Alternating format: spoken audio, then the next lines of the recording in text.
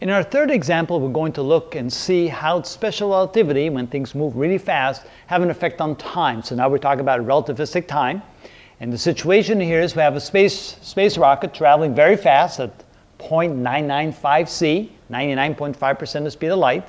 That is our moving reference frame. And on our moving reference frame, we have a clock, and we have an observer on that moving reference frame. We'll call it observer B, moving along with the clock. And observer B measures a time elapsed on that clock of 1 second. We have another observer, observer A, who's stationary, like say on the Earth, watching the space rocket go by, looks at the very same clock, how much time has elapsed for this person when only 1 second has elapsed for this person. How do we figure that out?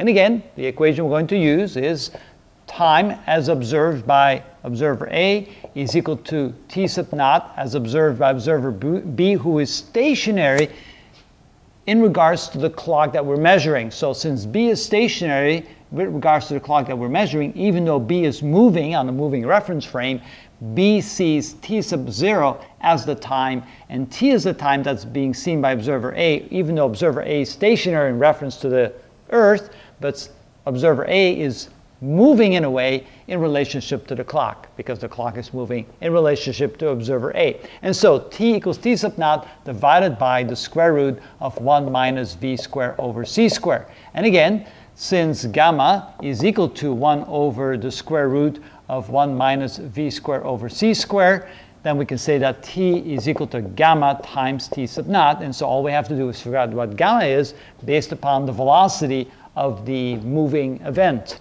All right, plugging those numbers in, we get this is equal to 1 over the square root of 1 minus 0.995 c, quantity squared, divided by c squared. And you can see that this c squared cancels out with this c squared.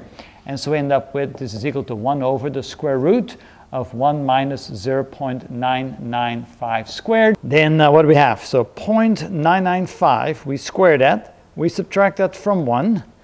Then we take the square root. Then we take the inverse.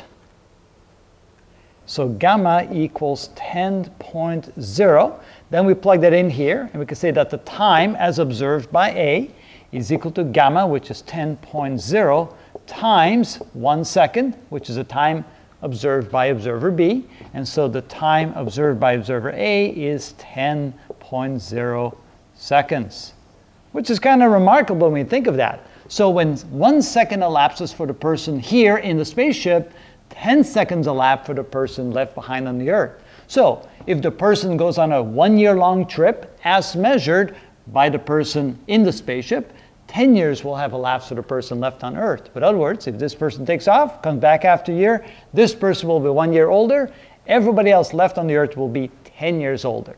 And that's actually what would happen if we could ever get a spaceship to travel that fast for a year. And that's how you do that problem.